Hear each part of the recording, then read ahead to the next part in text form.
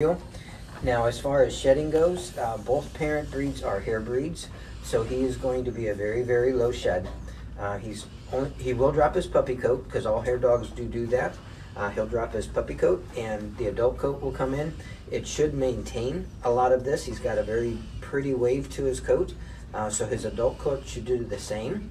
And you'll want to clip this coat. You're going to need to clip this coat. That's going to be part of having him as adding him to your family is clipping this coat. You'll have to do that with him.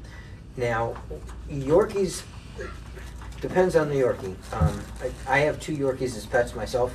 One, her hair barely grows at all, so I can scissor trim her, about every 6 months, and she stays nice and clean. The other one actually grows fairly quickly, so it's kind of up in the air on Yorkies as far as what their coat's going to do. The poodle is going to increase it a little bit because poodles need groomed a little bit more often. So normally